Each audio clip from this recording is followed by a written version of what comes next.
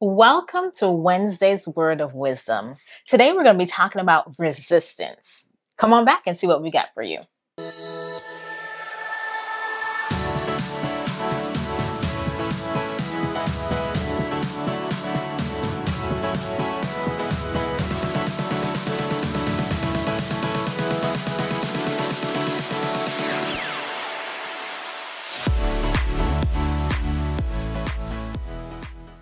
And we're back. So we're talking about resistance.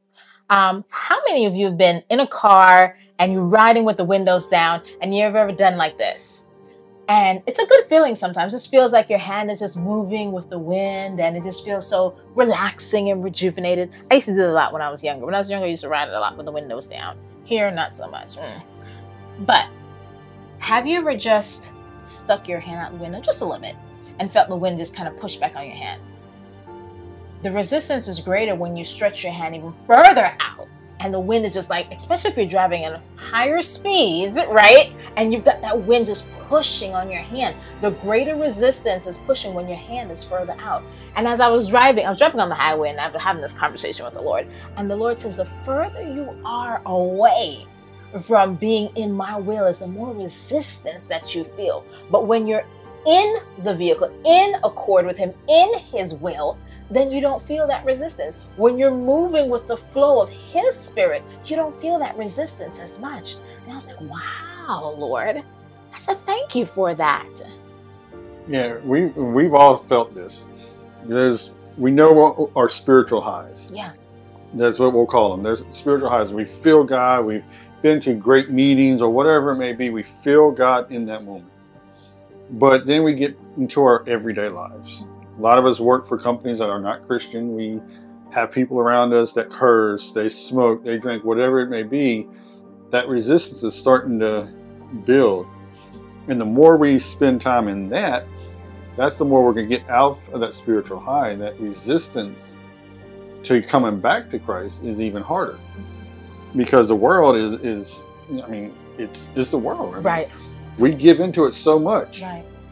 So what we need to do is when we start feeling ourselves, start feeling that resistance, that's when we need to come back. Right. Not until we're totally entrenched into those things that used to bring us down.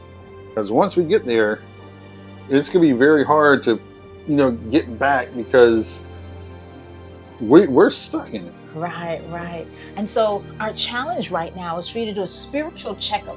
Where are you? Do you find yourself flowing in the will of the Father? Or are you feeling that resistance, feeling that push, feeling that pull, feeling defeated, feeling down? I think sometimes we go through seasons in our life in which we're flowing and we're vibing and we're on that spiritual high. But then there are times we're getting a lot of turmoil and twist and resistance.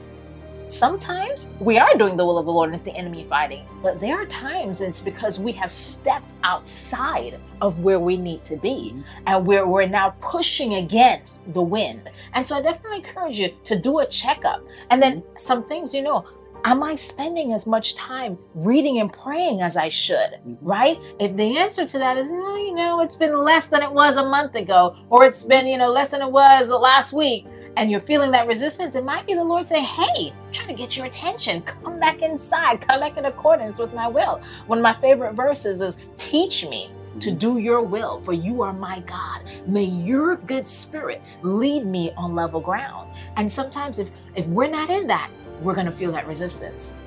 Yeah, and that is always our challenge, not just to ourselves, but to you as well, is how much are you in the Word of God? Right. Is it just the verse of the day on the Bible app so you can get out and go to work, or are you spending intentional time with Him? It's just like a marriage, and we've said this before. If I only talked to Sonia Lee 1 minute every day and never saw her or talked to her again, that relationship's going to die. And we're pushing in on that resistance with God because that's how we treat Him sometimes. We give Him a minute, maybe 5 minutes a morning, and we expect our lives to be good in Him. But that resistance right there, we try to resist spending more time with Him because we want our time to us. We want to fill it with everything else. But we need to let that resistance go and just spend time with Him. Right. That's how our relationship grows. That's how your relationship with your significant other grows. Right. It's through time, getting to know each other. Right. So yeah, absolutely. And Bishop talked on Sunday about he's a great rewarder, right? And he read that verse that talks about he will reward those who diligently seek him. mm-hmm. And sometimes we forget that even that peace, that overwhelming peace in the midst of the storm, that is a reward. Because how many know in this world, we need the peace, right?